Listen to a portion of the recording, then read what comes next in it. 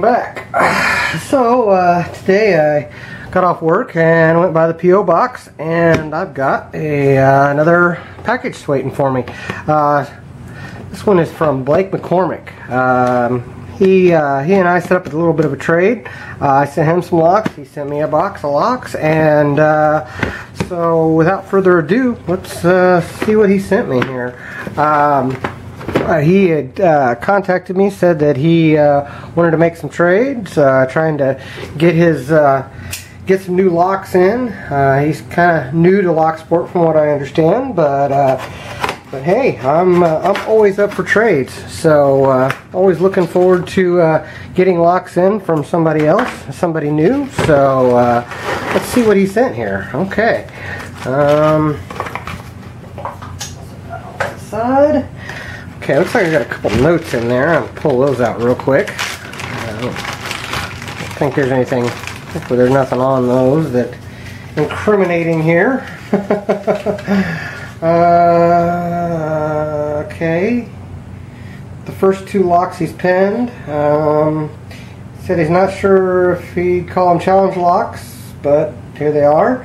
And he sent a kick sent by okay, he got a kick. The kick in here is by Lee White, and sent to him by Bosnian Bill, so that's pretty cool. And then there's another one. Okay, and he's got a list there saying that the KIK was from Lee White. Dexter number 1 is the first. Dexter number 5 is the small easy. Okay, cool. So let's see what we got here. So we have a couple Dexters. I see a quick set there. Interesting. And that is actually a Wiser. Oh wow, cool. It's a rekeying tool. Interesting. That is really cool. Okay. This one is obviously 0-bitted, but that's kind of cool. Alright. But here's the meat and potatoes of things. This is a kick by Lee White. This one's number 2 sleeper. Cool. Okay. I'm going to put a tag on there for Lee. I just dropped it. I'm going to put a tag on that for Lee once I pick it. Pretty good bidding on that one too. Got some lows with some highs hiding behind them. Then we have the challenge locks here. Well, and he wasn't sure if he wanted to call them. Okay, SE. Okay, this must be the small easy, which is what he was calling it. Works absolutely smooth. I mean, perfectly smooth like butter. And pretty good bidding there. You got a high-low situation there with a high in the back. So, and then a low. So yeah, you got pretty good bidding on that one. Works absolutely smooth. Then we've got the SP1. Okay, so this must be the first, is what he's calling this one. So I will probably put tags on this for you before I send them out to somebody else. Okay. Looks like we got some alright bidding there. You got low kind of highs in the back there. So overall not too bad of a bidding, but that probably means most of them need to be picked. You know what? They both work absolutely smooth, and I always try to pick a lock from the person that sent me the package, so it's going to be one of these two. You know what? I'm going to take the one with the more crazy bidding. I think that's probably the more crazy bidding. I think that's probably more fair. So you got a high in the back, low in the front. So we're going to put this one in the vise and see if I can get into it. But thank you very much, Blake, for the locks. I really, really appreciate it, man. Hopefully you enjoy the package that I had sent. So let me pull the vise over here and see if we can get into this thing. Let's see what you did, man. Alright, Dexter keyway is basically like a quick set, but as you can notice that keyway is just a little bit thinner than a quick set, so I'm probably going to need a 40 thousandths in that pry bar, so that's what I'm going to use. But I am still going to use my gem. So let me find my gem. Oh, I set it up there, but no, that's not it. What did I do with my gem? Huh. I don't know what I did with it. That's not it. Is it? Wow. Alright, well then I guess maybe I won't use my gem. What did I do with it? I've been doing a lot of picking of my own challenge locks here lately. You know what? I'll just use my 18,000s gem. No, you know what? I'm going to use one of the picks that I got from... this one looks good. This is one I got from Bobby Keys. Sorry about that, but I don't know what I do with my Peterson gem. It has disappeared on me. So, but at any rate, we're going to go in with this and see what we can do with it. I'm going to apply some tension, pull forward, and search for a binder.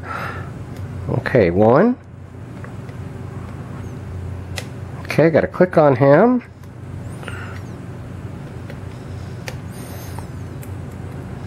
Okay, something in the back there was kind of bounding.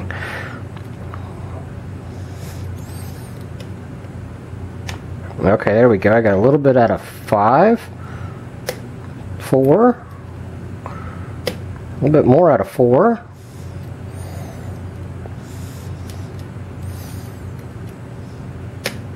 Ooh, I think that was an overset.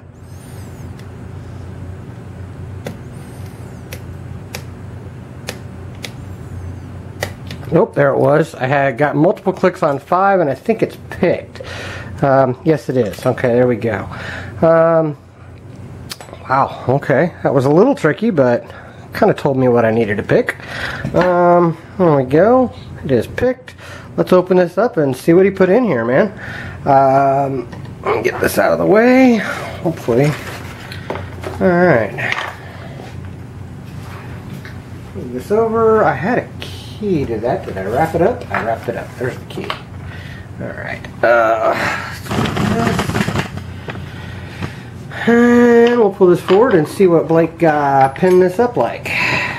Now, he said he wasn't sure that he'd call it a challenge lock, so I'm assuming maybe he just used standard pins, but maybe he threaded the cord or something. I felt a little crunchy, especially there towards the end. I kept getting feedback out of 4. So I need a straight blade screwdriver, which I should have one rolling around here somewhere. Here's one.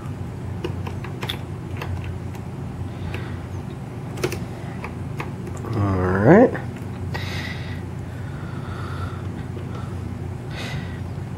Nothing too wild going on there, but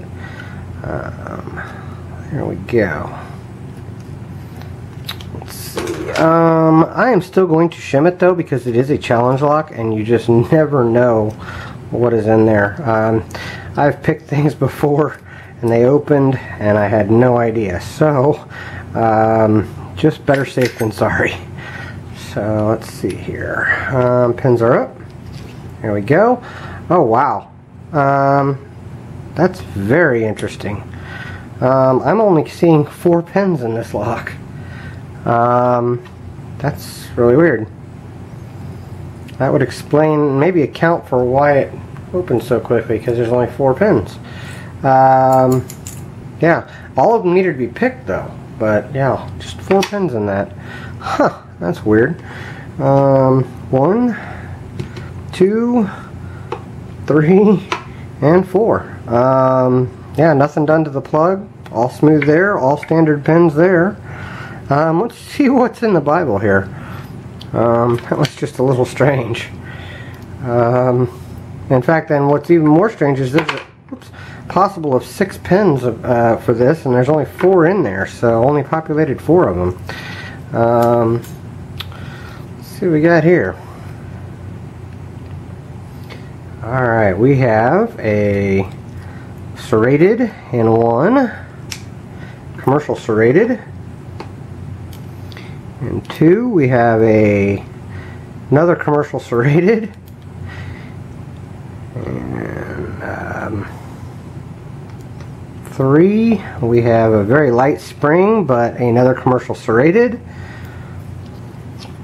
I'm going to turn this around and see if there's anything in the back chambers, just in case.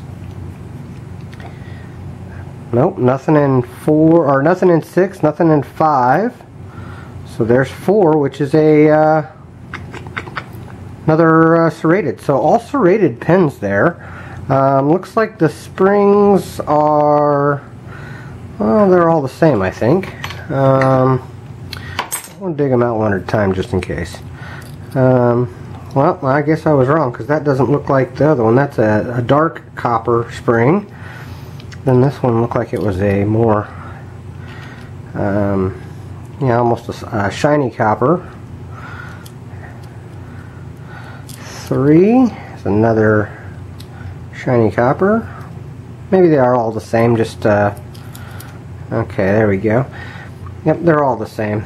They're all copper, it's just that first one was a little corroded. Don't see anything done to the plug, or I mean to the Bible here, so it's all smooth up in the Bible. But at any rate, that's what was inside of this Dexter Small Easy, I think is what he called it. Let me make sure here. Yeah, the Small Easy. So it looks like he just populated it with 4 pins, standard, all standards on the bottom. As you can see, and then all commercial serrateds up top. 1, 2, 3, and 4. So yeah, just an all serrated lock. Thank you guys. Thank you very much, Blake, for sending me the locks. Thank you guys for watching. Thank you for your time, and well, don't break the law.